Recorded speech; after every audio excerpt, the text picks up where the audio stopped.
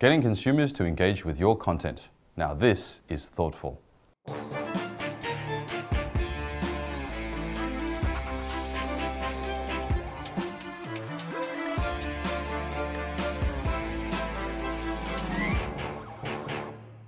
Hello, I'm Clement Tsang in Shanghai. In Hong Kong, Sydney, Seattle and Saigon, and all points in between, there is only one global leader in online video distribution. Google's YouTube is so massive, so central to the viewing of nearly 50,000 hours of uploads per day, from grandma's cooking lessons to impossibly cute baby and kitten clips, that nobody ever mentions a YouTube competitor. Here in China, with an online population rivaling every other country on earth, there is no YouTube. But there is also no crowned king, and distribution's royal family is only starting to take its seats now. At the table includes heavyweight Youku with its merge partner Tudou. But Baidu is hardly willing to drop its mantle of content authority, and about 10 other major player platforms like Tencent and Alibaba are vying for the throne. Some private, some public, some broke, and some broken. It's still very much early days here in China.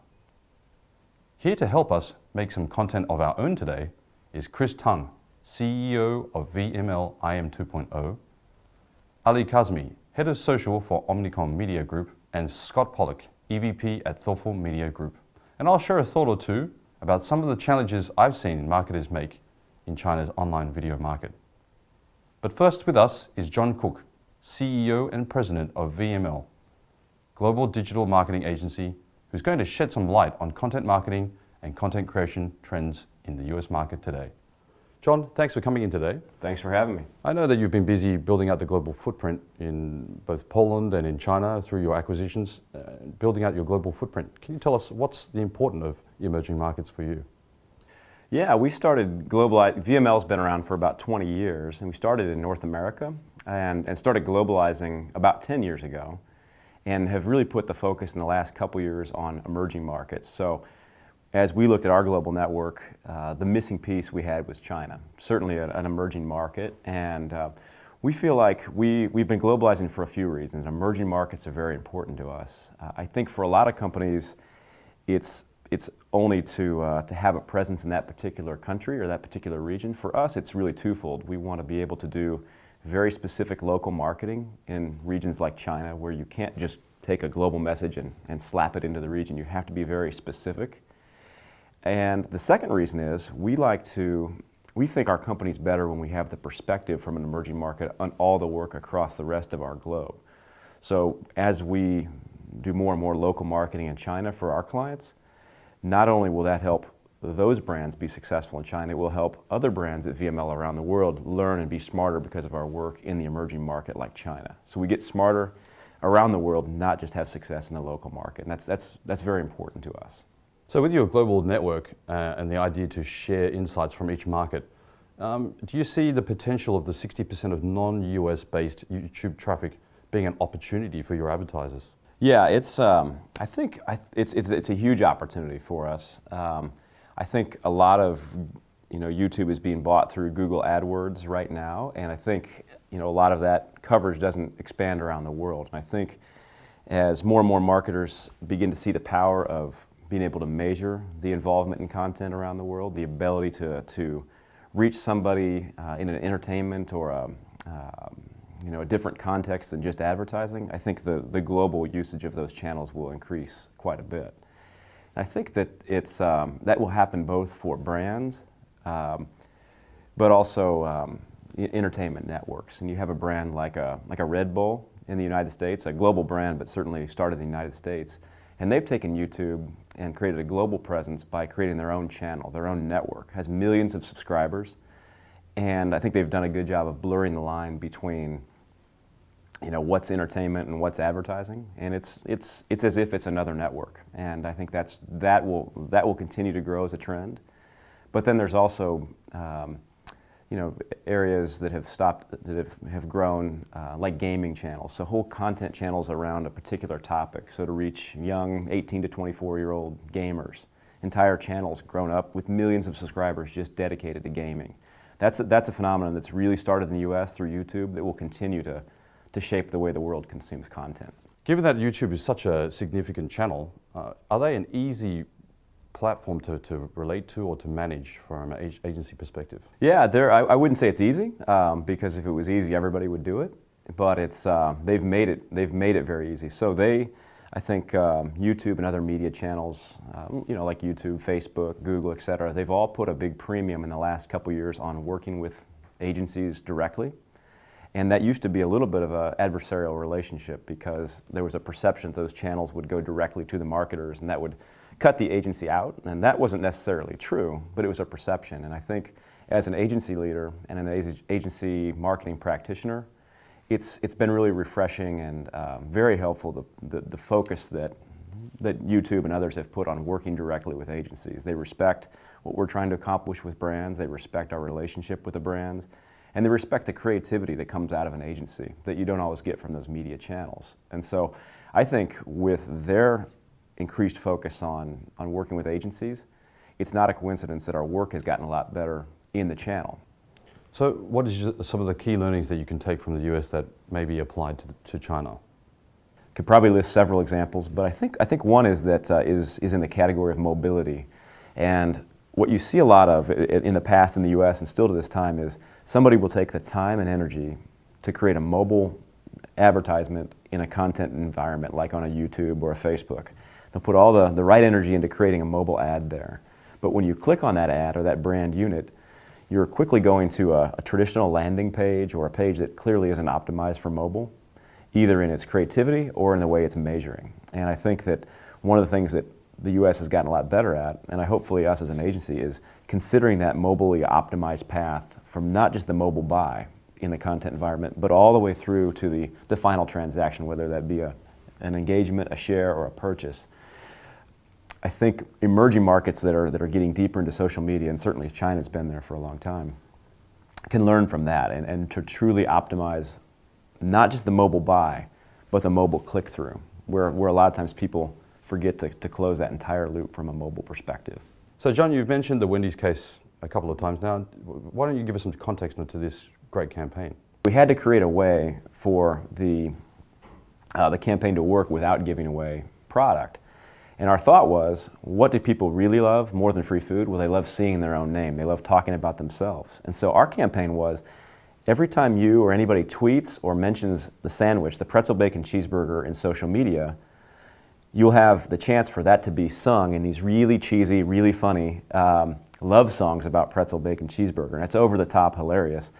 And it's a famous boy band artist and several other mock artists singing your tweets. So even if you had a typo in your tweet or your social media, that was sung right back to you in social media. So the incentive, rather than a coupon, was seeing your name in the bright lights of social media, and it worked incredibly. It sold millions of sandwiches, and I think more importantly, it gave a lot of validity to social media and content as a lead engagement way of launching a product. I'm hungry now. Let's take a look at this clip.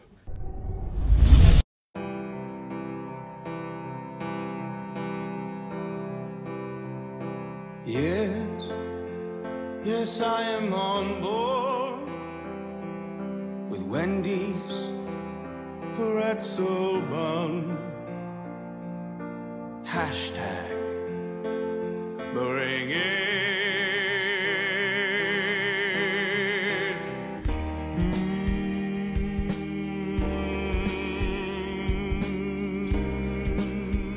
Fireworks in my mouth hole. Well done, America. Yes, please, thank you. I need it. Spent the morning trying to come up with the Wendy's pretzel burger joke before giving up, 'cause it actually sounds delicious.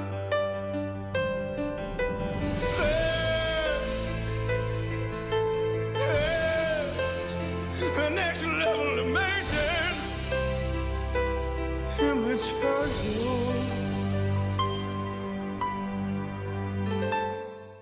If you want your comments sung, try Wendy's new pretzel bacon cheeseburger, and then share the love on Facebook and Twitter. This could change everything. Ooh.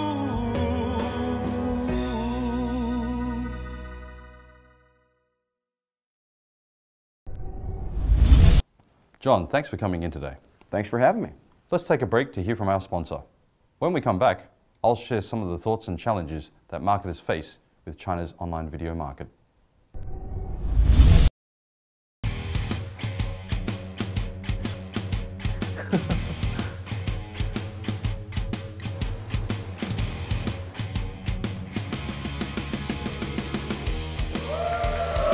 Let's go!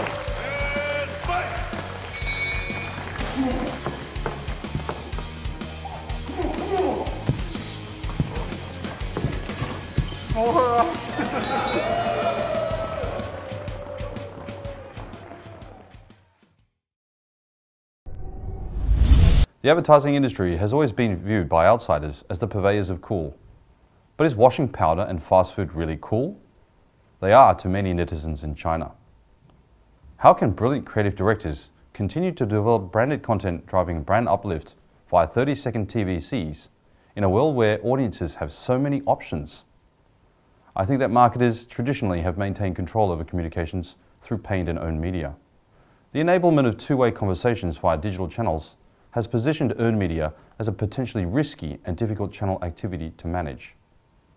With Sina Weibo, WeChat and Weishi emerging over the last 2 years, some advertisers have opened up their planning goals to include a participatory objective and integrating earned media. Now, leading case studies have proven the business value of earned media, and the success of future communications becomes a question of control. Marketers need to take a risk and enable and incentivize the audience to participate and advocate for their brand campaigns. With us now is Chris Tang, CEO of VML IM 2.0, Ali Kazmi, Head of Social for Omnicom Media Group China, and Scott Pollock, EVP of Thoughtful Media Group. Guys, thanks for coming to the studio today. Thank you. Chris, welcome back to the show. Since you've been a regular guest on our panel, let's start with you. Your agency, VML IM 2.0, has advertisers like Dell, Adidas, Kraft, and Haier. What is their content perspective? What is their strategy for 2014? What makes them different to the US? And what type of content are they creating? Okay. We're in this process of clients' annual planning for 2014. I'm pretty surprised to find that how much emphasis they're putting on content for next year. In fact, they're mentioning to us explicitly that content strategy as well as content creation capability building is one of their key priorities for next year. How do you measure if that's working or not from a brand perspective, from an earned media perspective? And how does that correlate then to how you manage the media channel? There's a couple of different metrics, right? And so they're the classic TV metrics that we use, the GRPs, but they're also the PR metrics, so the number of times a brand's mentioned, and therefore we try to draw an equivalent in terms of what the value or what the value of that brand being mentioned on screen is. Then we couple that with the number of times that the brand or a brand-related attributes have been mentioned to the social feed of that content. So I think in terms of having the right tools to measure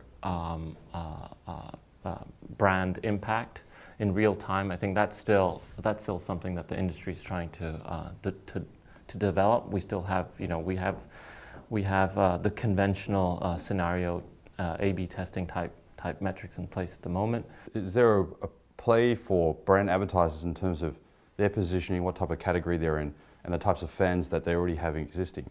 I'll give you an example. If you search Toyota on Youku, you actually find thousands of Toyota drivers using their mobile phones to record GPS routes.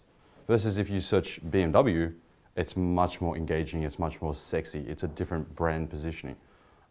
Is there a story to tell then from a UGC versus licensing perspective? Is there going to be a shift in the next year or the next 2 years in China? I continue to value the importance of UGC. Like I said earlier, we probably cannot rely on consumer to create the whole thing. However, the constraining of branded content is normally the creators create the content already. So we have to find a way to either place the product or find a way to link the store with the product or the brand somehow. It could be less impactful if we do that way. The opportunity with UGC or co-creation is you get to play, the brand get to create a platform for users to play with you. The brand message will be much more powerful, much more relevant to the consumer and their friends. So with the social media context in China, I think it's still important, but the model could be different. It's not pure UGC. It could be what we call user-engaged content. You create interactive features and simple and easy, fun for consumers to participate. As a few clicks away, they will be able to create something like customized content with their own involvement in it. So that could be fun to share out and get more retweets and forwards, so on. So something like that continue to be important in particular in China. Yeah, let me say that we believe that China will have one of, if not the most vibrant content or video content creator communities in the world. It's a matter of time. And what that will mean for brands is new and exciting opportunities for integration, because ultimately, you know, the channels that have succeeded, and there already are some in China, they're just relatively few compared to what you see on YouTube outside of China, right? But the relationships that the celebrities, or self-made celebrities in most cases, on those channels have created with their audience is incredibly powerful, and brands are figuring out all kinds of great ways to leverage those relationships and to, as Chris said, to have a better dialogue with their audience, with their target audiences. Now, you ask, why is it that in the largest internet population in the world, and one that is so voracious with its appetite for video, that you don't already have the largest creator community in the world? And really the one missing element has been money. Okay? YouTube, as was mentioned earlier, years ago opened up the rev share plan, if you will, and said, we want to make the pie bigger. And the way we're going to do that is we're going to share the ad dollars with creators. And that has really snowballed. And the floodgates opened up, and everyone's won, including YouTube. You've got thousands of creators or thousands of channels now on YouTube that are making six-figure incomes per year. I mean, that's real money. People quit their jobs. Now, here in China, we've seen of late the player platforms starting to open up and starting to do some revenue share. So the door's open to crack, essentially. The question is, how long will it take for those player platforms to realize the more we open up, the bigger the overall pie will get, the better it's going to be for everybody. Yeah. The other thing is we do not want to forget the importance of the role that key opinion leader can play in this whole thing. I think KOL is becoming more and more important in this whole content creation process. They have the license to create something really relevant to their followers, and they do have the network. So how do we scale up a program? How do we make sure that we reach enough target audience for the brands? One key thing is really find the right topic and really how to leverage the KOL network to maximize the content creation process and really, you know, scale up the reach is something very important, particularly in China. I think, I mean, the idea of consumer technology is also enabling that shift from originally text to then pictures, to rich pictures, to now the potential to share UGC video. I mean, in my own circle, I have a KOL that told me about the Honda Road Movie, which basically is a mobile app that allows you to take very short pieces of video with a piece of music and create a produced video straight away. When I made it myself, wow, it was incredible. It was literally a movie that I made in 30 seconds. That's right. So, that's exactly what I talked about. Yeah. And that was brought to you by Honda. So yeah. I think the positioning of the advertiser and the technology will probably lead to much more UGC or brand loving engagement. Yeah. I think what's going to be more important for brands, though, with increased UGC, or the ability for consumers to create content, is the need for cut-through. And so brands are going to have to tell a much better story. Brands are going to need, they're going to have to hype up their heritage. There's going to, and their heritage and their legacy. A point that I wanted to make earlier was, when we look at brands like Apple or Chanel, even BMW for that matter, when you mentioned earlier, right? They focus entirely on having great quality product that has great heritage, and it sells for itself, and they let the consumer talk about it, but they don't get involved in the conversation, right? So that's sort of that's a challenge to the entire industry on creating products versus overselling them online. So, even in this world where UGC or user-generated content is on social platforms, there needs to be, I think for brands, the challenge is then going to be to make sure that they've got a much stronger story to tell as well. I think that's why, now that you're seeing mobile video apps being the #1 downloaded app segment, that's a huge role for that technology enablement. And then to connect that into Weishi and to WeChat, I think that's the future challenge for advertisers and agencies for planning in 2014.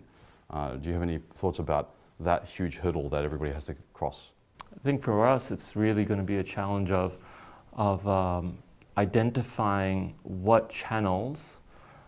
So if we, from a social perspective, I think for me the biggest challenge is going to be abiding by that 1-9-90 rule that I use a lot of times when we talk to brands, making sure that the content's been tailored to that 1%, knowing and understanding where that 1%, how that 1% journeys online, and being able to tailor that content to the environment where that 1% sits in the digital space, and making it formatted in a manner where that content then gets pushed out to their circle of friends. So the technology is not necessarily there. The means to measure are still work in progress, but the ambition is to be able to counter, or to be able to have the metrics in place to manage that content so that it's distributed at the right places, as opposed to it being led by a client relationship with the media platform. And so a point that I mentioned earlier, when a brand goes into the marketplace, wants to produce content, they have to work with every single video platform in China, or else they, it makes it difficult for them to move forward should they have another campaign.